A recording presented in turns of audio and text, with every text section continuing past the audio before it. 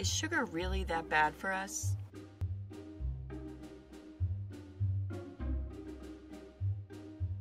According to the World Health Organization, we should only be consuming about 6 teaspoons of sugar per day. However, the average American exceeds this recommended daily amount in only 1 can of soda. In fact, most Americans don't know that added sugar is hiding in about 74% of our packaged foods.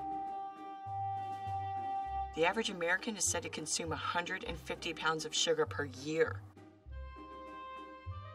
Most Americans eat 100% of their daily sugar allowance during breakfast.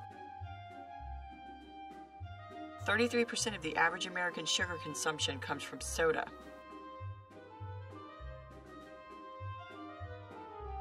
And last, sugar is about as addictive as cocaine. Because sugar impacts just about every organ system in the body, overconsumption of it can lead to a variety of health issues like obesity, diabetes, and even depression. Sugar can masquerade in unexpected places. Stay alert to foods and drinks like fruit juices, potato chips, ketchup, crackers, peanut butter, salad dressings, mayonnaise, and yogurt. If you have any questions, please call, visit, or email us, and one of our knowledgeable staff members will be happy to assist you.